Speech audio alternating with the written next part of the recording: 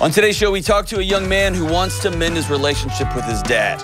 We also talk to a woman who is pregnant and struggling with sugar addiction. And we talk to a woman who's married to a man with bipolar disorder, and she wants to know how to live inside the chaos. Stay tuned.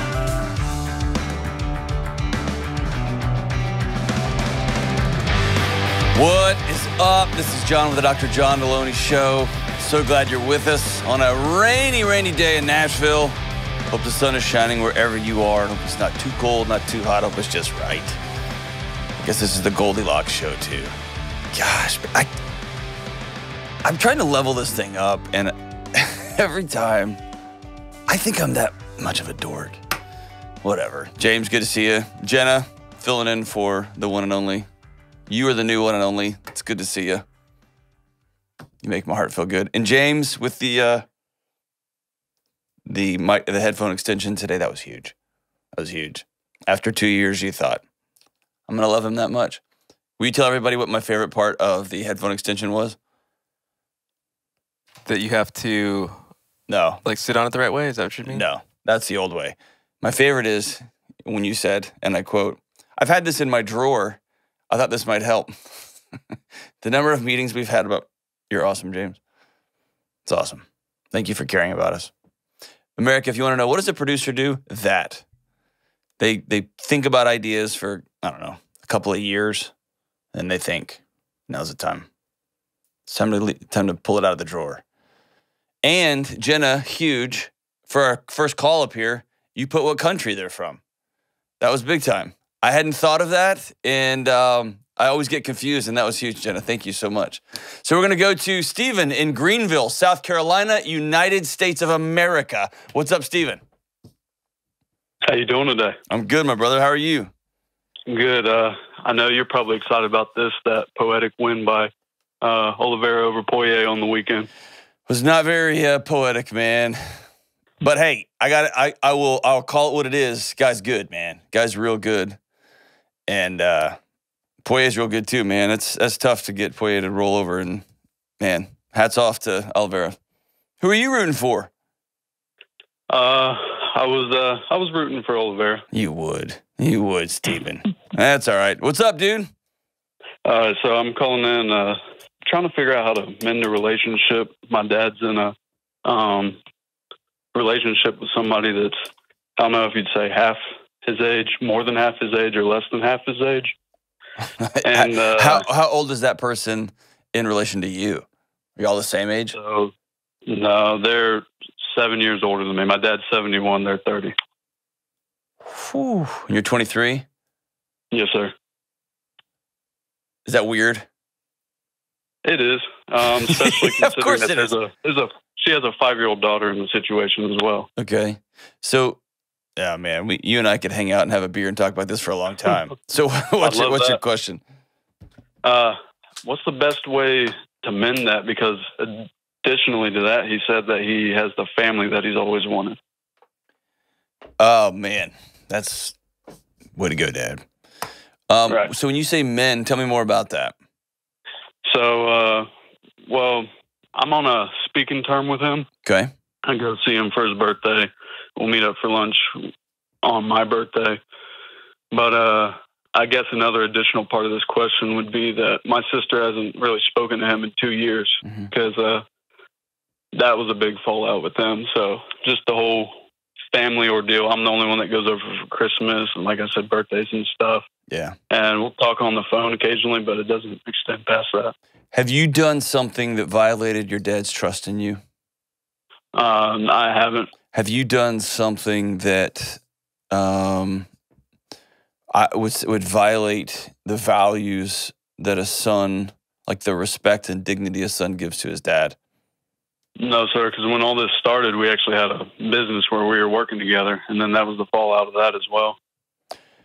So the heartbreaking thing here, brother, is this. Your dad chose a new family. And there's nothing you can mend here because you didn't break it. Right. And for whatever reason, your old man has decided to cut ties from his original family and to create a new one. And whether it's in his head or whether he's trying to relive something by hooking up with somebody 40 years younger than him. Like, whatever it happens to be.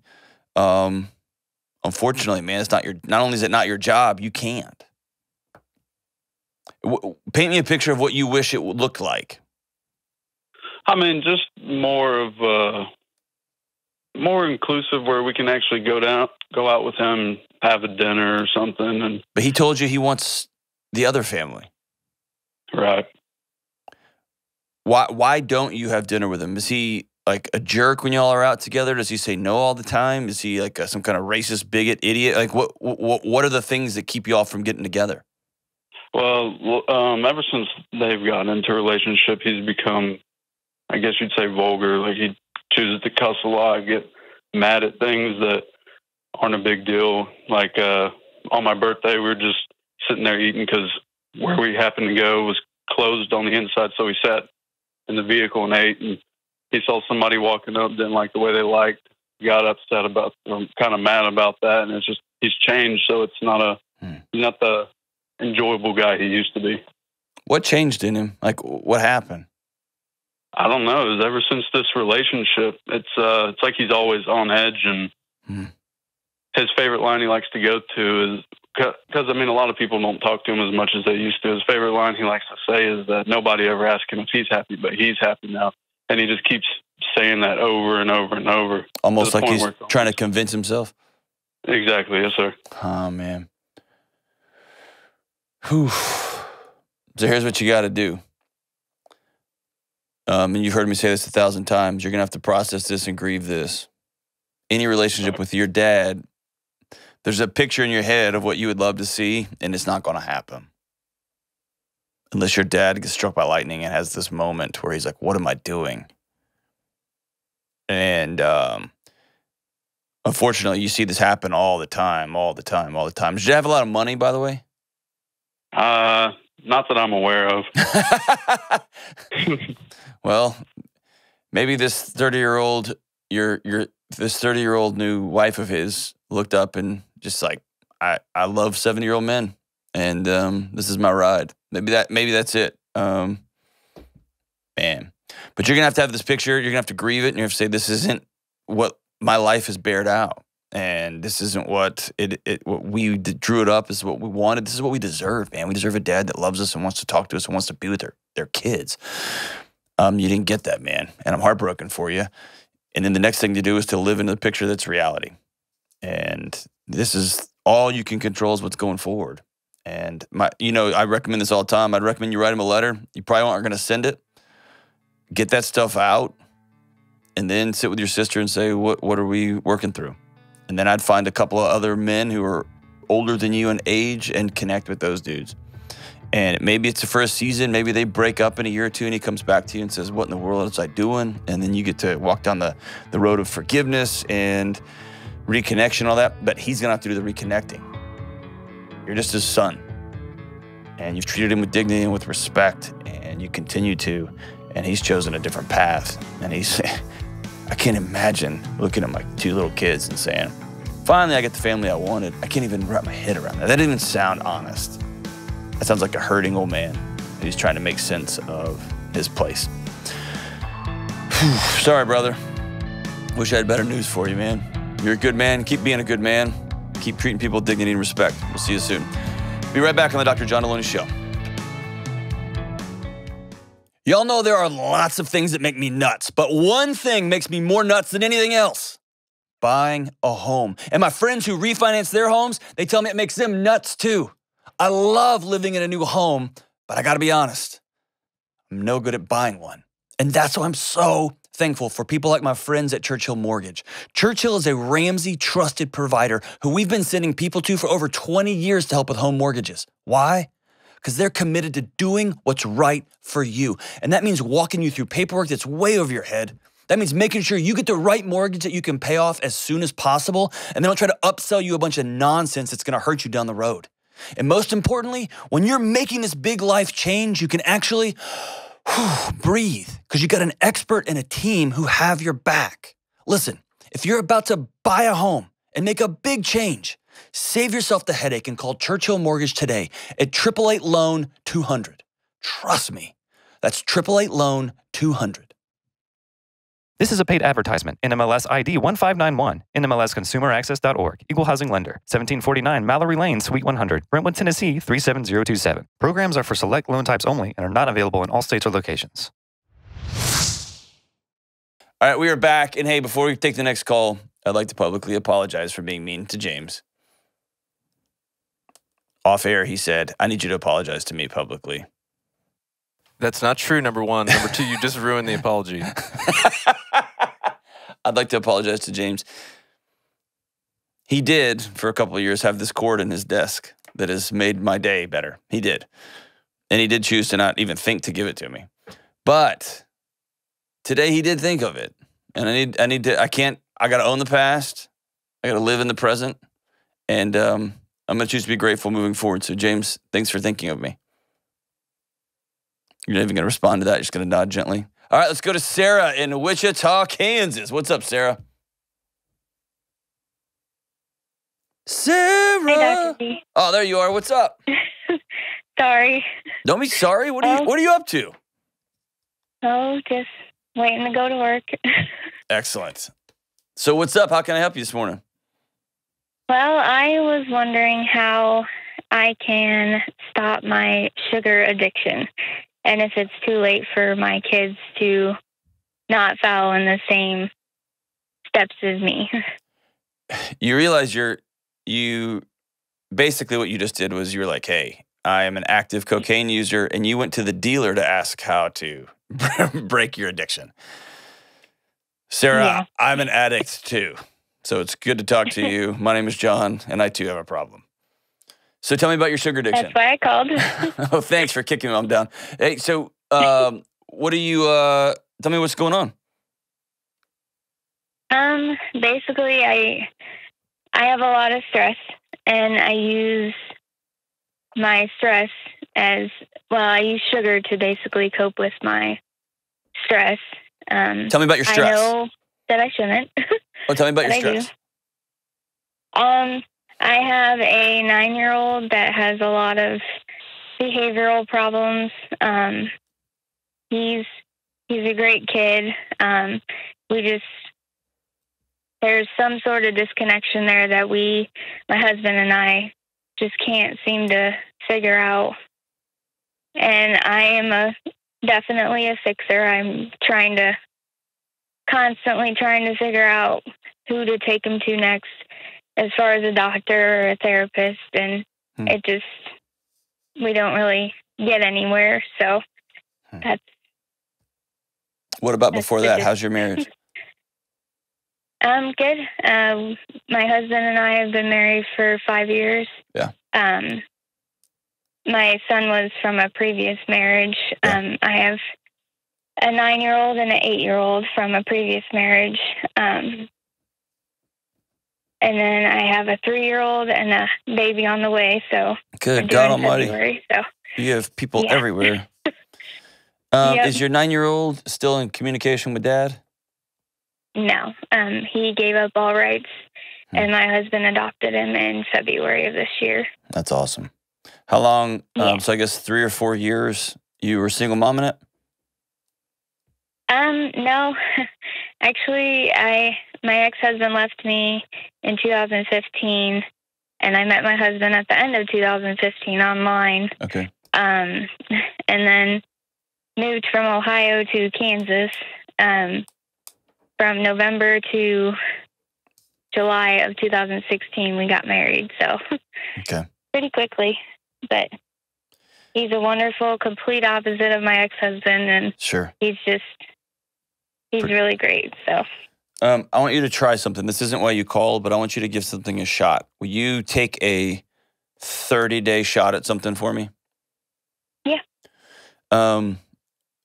For 30 days, I want you and your husband to be a part of this. I want both of you to contribute to this, okay?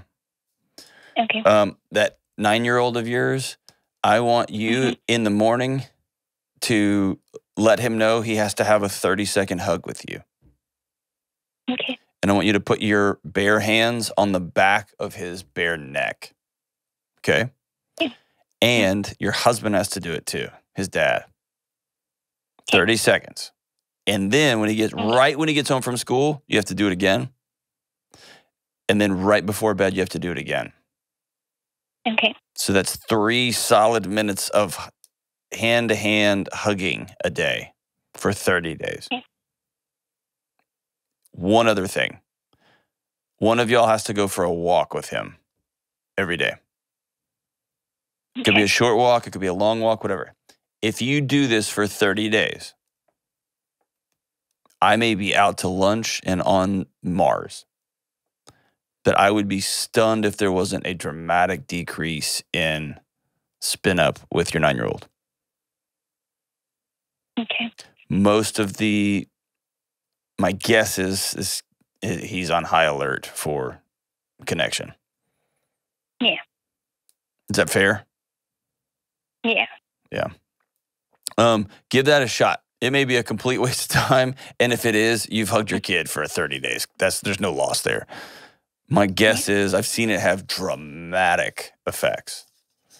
Even when you're like, oh, crap. And you forget and you got to go back and be like, hold on, we got to get our morning hug. And it feels like a chore. Do it anyway. And tell your husband, no side hugs, front hugs only. Okay. So how do you cut out sugar addiction? 2 things have helped. Okay. One, you may have heard me talk about, I don't even know if this episode's aired. I had working with a guy named Dr. Gus Vickery out of North Carolina. He's a savant. He's maybe the best doctor I've ever sat down. I know he's the best doctor I've ever sat down with. He's an extraordinary human. He did the most extensive blood work on me, genetic testing, and then he walked me through everything. He said, I've got something they call the cookie jar gene, meaning if it's open in my house, I'm going to demolish it. And he said, you probably have seasons where I can grit it and have really remarkable willpower. I also have something else. I don't remember what it's, sniper gene or military gene. I've got a darkness in me too. I'll say that, Sarah. I can do hard things. But my tendency is always going to pull back to just polishing off the whole bag of whatever's there. And I started doing my own, like I kept a small journal. When was I reaching for this stuff? And for me, 100% of the time when I would just mindlessly reach for candy, cookies, whatever, had something relational going on. Whether it was a relationship at work, whether it was, I'd find myself telling my wife about something that happened with a coworker, and then boom, I'm reaching for something. My son would come in and say something, I'd get frustrated, and I'd respond in a way I didn't like, and then my wife and I were talking about it, I'd be grabbing for something, or with my daughter, or my wife and I get frustrated, and I'd leave my room, and then I'd go straight to the fridge. Every single thing was relational in nature. I've also heard, seen a few studies. I don't know how great the studies are, but they make sense to me. That fatigue, being tired or exhausted, your body is looking for quick prop-up energy. And so it just directs you towards the cheapest calorie it can find, which is often Oreos or Doritos. Do either of those sound up your alley? Exactly to a T. And I'm 32 weeks pregnant, so the exhaustion definitely is there. Okay.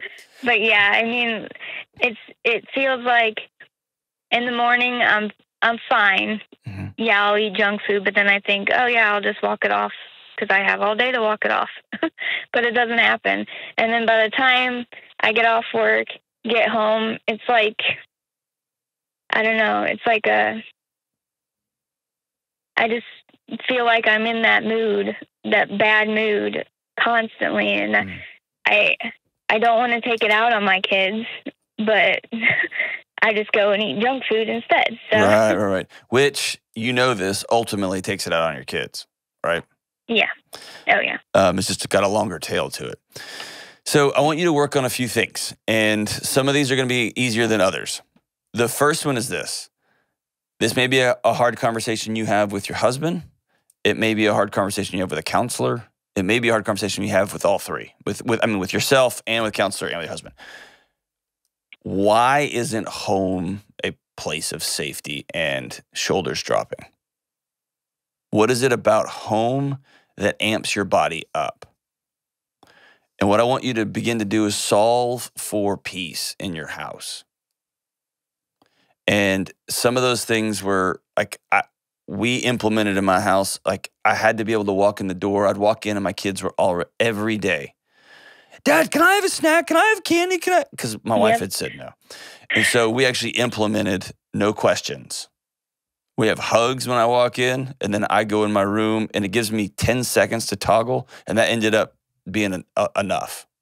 But I needed to be very tactical about what is it about my house that's not safe. I also got in this weird thing where I'd come home, and we have one of these open houses, and I could see my wife across she'd be doing something in the kitchen or doing something, at her writing area, and I would see her posture. And I would think, oh, she's already in a bad mood. And so then I would gently, or not even a bad mood, she's just busy doing something she doesn't want me around. And so I'd peel off and just be like, I'm going to mind my own business. And it was that moment that there was a tiny gap between me and her. And over that evening, that gap would just grow wider and wider and wider. And then she would feel me kind of peeling off, and then she'd try to reach over, but she'd reach a little bit more abruptly, and then so it just created this gap. And you know what solves that gap? Oh my gosh, ice cream, for sure, right? Mm-hmm. And so I committed to not putting words into her head. I committed to, no matter how her body posture was, I said, hey, it's good to see you. And we hug right when I get home. That body contact, that body connection. And it might be a short hug, it might be a long hug, depending on her day or my day, but we reach out and I lean across that thing. That gap, and she does too now. And that's a conversation for you and your husband. What are ways we can reconnect right when I get home that makes my body begin to anticipate home being a place of, not a place of, right? And then when it comes to sugar, here is the unfortunate, sad thing that you're going to have to make peace with in your life. Scorched earth, avoidance. Yeah. Never. Or if you have a Thanksgiving and you make all the stuff, crush it that meal, and then make sure everybody takes leftovers home. If you go buy a bag of candy, eat the whole thing in the car, or throw away half of it and then don't bring it home. And that's hard on my kids. It's hard on my wife. I hate it for them, and that's the world that's the guy they married. Yeah. Right. And so we just had to say, like, can't have it in the house. Ever, ever, ever have it in the house. And then at work, usually have good boundaries. And when I don't, I just fall off the wagon. Even like the great folks over here who run, there's like a lobby here at the studios, and they've got coffee and cookies. When I go up to ask for a cookie, they'll ask, do you really want this? Because I've asked them to help me be accountable. And often I'll say no, but occasionally I'm like, yes, and make it 3. My rule of thumb is I don't want to ever fall off a wagon, but I don't mind parking it every once in a while and rolling around in the mud. Then I hose myself off and get back up and go. So I want to be intentional about it. But that starts with absolute abstinence for me on almost every day of the week. Yeah. So if you make peace with abstinence, then you go, what else am I going to fill this gap with? And my hope is you begin to fill that gap with connectivity, with coloring with your kids, with laughter, with being able to be heard, say the things like, I'm frustrated right now and I need to go for a walk. You begin to trade some of the healthy behaviors for Oreo behaviors. And that's hard. If you are a full-blown addict like yours truly, I want you to do 30 days of cold nothing. And if you want to wait till after the holiday, great. But 30 days of cold nothing. And probably the first 2 weeks will be 2 of the most miserable weeks of your life. It's awful, brutal. And the way I describe it is then it feels like somebody peels a cataract off of your heart and your mind and your eyes, and you can see and smell and feel everything's better. And you can just get out of bed and you've got more energy. It's a weird thing that happens. So that's my recommendation. And I'd stay away from fruit. I'd stay away from all of it. Maybe some berries, but for the first 30 days, I would cut it all. Just give your body a chance to go experience life without it. And there is healing on the other side of it. It's hard. It's a lifelong journey. They don't have just like, well, except in James's suite, his area with his team. There's not a lot of other groups on our here at the studios that have like cocaine just laying out, right? James has a bunch of weed and cocaine laying out all over the place. But most people don't have that, but they do have cookies and marshmallows and candy bowls everywhere all over their desk. So it is hard to quit sugar. But at the end of the day, you got to say, I'm done. I'm quitting. And then I'm going to set up an environment where it's almost impossible for me to fail. Be right back on the Dr. John Delony Show. All right, let me clear up a common misconception. Being tired all the time is not normal. And if you're always exhausted, take a good look at your nightly sleep routine. Are you scrolling the internet for hours or sharing a bed with 17 animals and your spouse? Is your mattress older than you? Listen, the sleep environment you create has so much to do with how well you rest. You've got to protect it. Eliminate screens, skip late night snacks, and have a bed you love sleeping on, like a Dream Cloud mattress. Dream Cloud is one of my favorite mattresses because they're made of premium sleep materials, but they're half the price of other premium brands. They also offer a 365-night trial and a forever warranty to make sure you are 100% satisfied. Right now, Dr. John Delony Show listeners get $250 off plus $399 in sleep accessories like pillows, sheets, you name it. That's $649 in savings, not to mention some deep, deep rest. If your sleep routine needs resetting, check out Dream Cloud's biggest offer ever at dreamcloudsleep.com, promo code Delony. All right, we are back, and public service announcement, James does not have cocaine or weed at his desk. He does have it, like in his drawers, but not in his desk. All right, let's go to Sue in Philadelphia. What is up, Sue? Hi, Sue. Hi, Dr. John. How are you? I'm so good. How are you? I'm okay. My husband has bipolar, and he tends to be manic for about a year, and then he tends to be depressed for about a year. And we have kids, and life is really hard with the kids when he's depressed because he doesn't want anything to do with us, and he says dumb stuff to the kids. And when he's manic, he does dumb stuff. We did FPU, and we're on track to be out of baby step 2 next summer. And he recently went and bought a rental house with no money because we're on baby step 2. Oh, jeez. So he doesn't want any help. He thinks he's good. I need help. Like, this is taking a toll on me physically. Yes. I need help for me and my kids. Oh, man. Number one, I'm sorry. Number two, I'd have to go talk to a couple of friends of mine who are experts on this. I've not heard of annual cycling before. That seems like a long ramp up and a long ramp down. It really is. And that I did give him an ultimatum to go to a counselor once quite a few years ago, and the counselor kind of said the same thing, but that is what we're seeing. It's a long time. Who diagnosed him? It was a local psychologist, maybe. Okay. I don't even know. How long ago? I went with him. That was probably 9 years ago. Okay. It's time to go get that stuff checked up. Well, I'm going to speak to you as though he is somebody who's invested in being well. And then because there's, people listening who are into that and into loving their families and taking care of themselves. And then I'm going to dig into the reality that you're facing. Is that cool? That's cool. Somebody with a bipolar diagnosis, I want them getting reassessed every couple of years, if not sooner than that. You should be on meds. You should have a really active wellness plan, and you should have people in your life that are walking alongside you. And 9 years ago, no medications, no counseling, no nothing is a recipe for disaster if it's true bipolar. Just like the counselor you met with, I've not heard off the top of my head, I can't think of anyone I've ever heard of who's got annual cycles like that. And for those listening who don't know, annual cycle normally these are 2 or 3 month waves. Sometimes they're shorter than that. I haven't heard of a wave going for 12 months low and then 12 months up.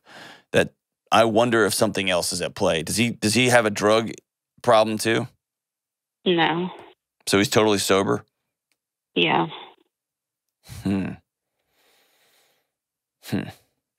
And so let's deal with reality here. He won't take medication, is that right?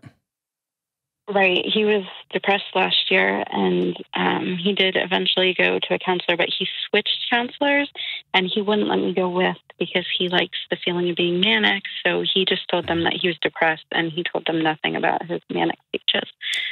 So they just diagnosed him with depression. Tell me about your ultimatum. I had told him that if he didn't go see a counselor, I was going to leave him. Yeah. When you say he says dumb things to the kids, what does he say? So last year, multiple times a day, he would tell the kids that he needed them to put his head on straight. And it really, like my one daughter in particular, really took a toll on her. And no matter how much I told him that the kids couldn't handle it, he didn't stop. Yeah. What prompted this call? Did something happen recently? Well, he bought this rental building, but okay. I feel like I'm starting to struggle with anxiety. Well, yeah, of course, because you're absolutely. I mean, we're in the middle of an economic mess right now, and this is not the time to be buying homes at their highly inflated prices with no money down. Like, it's just, it's not a great moment to be doing that. Your body is letting you know we're not safe, and you know this. The term we use around here with my buddy Dave is financial infidelity. That level of deceit and lack of safety and like core value violation is a big deal. If you're buying things and hiding it, you're buying things that you didn't agree on. If you say, hey, we're in on this plan and somebody did something different, that's infidelity. It's dishonesty. It hurts at a really deep level. What was your post-conversation when you found out? How'd that go? Well, when it comes to fight or flight, I'm definitely flight. So I just kind of clammed up. I knew it was too late. There was nothing that I could do to stop it.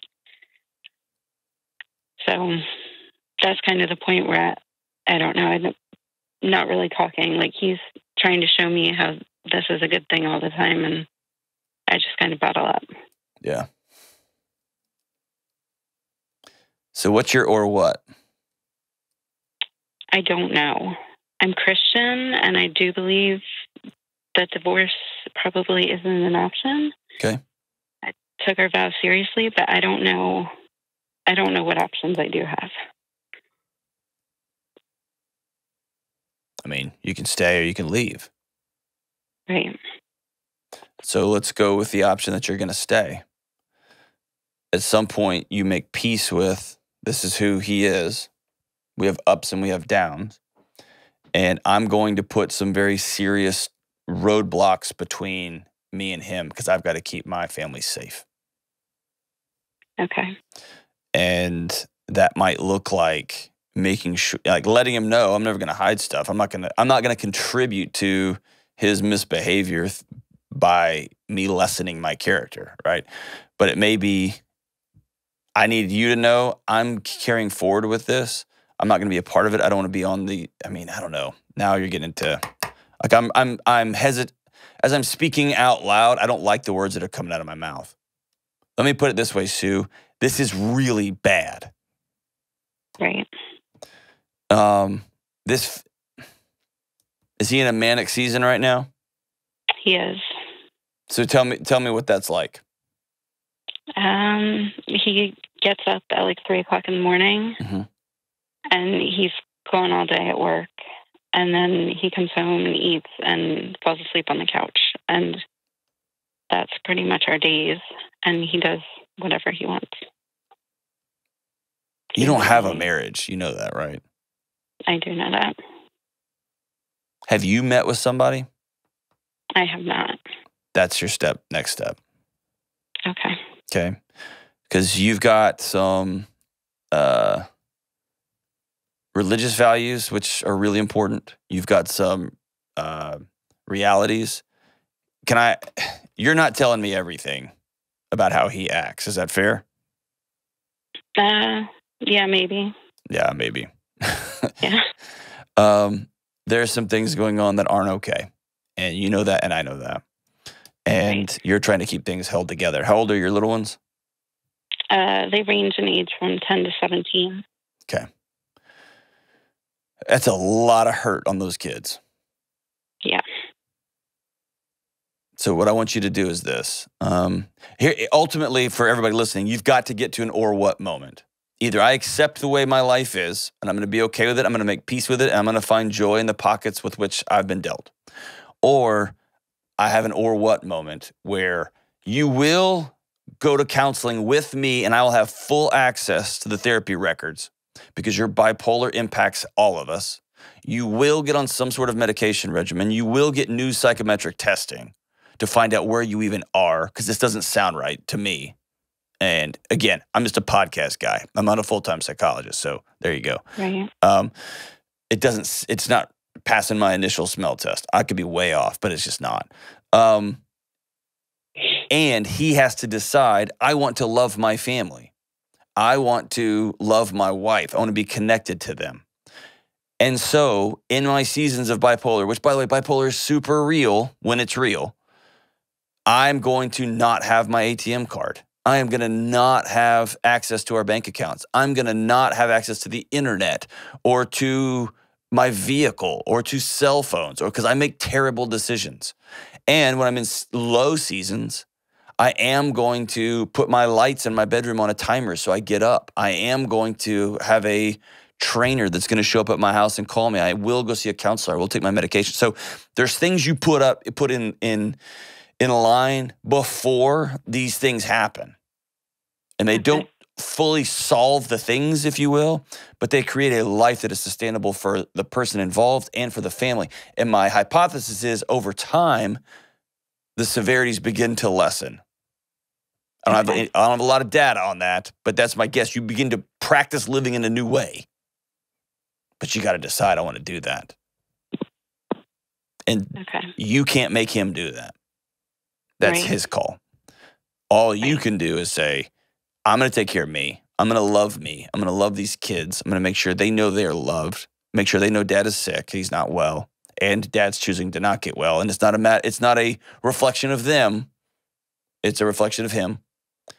And I've got to make peace with my life, or I've got to come up with an or what moment and then decide what's next for all of us.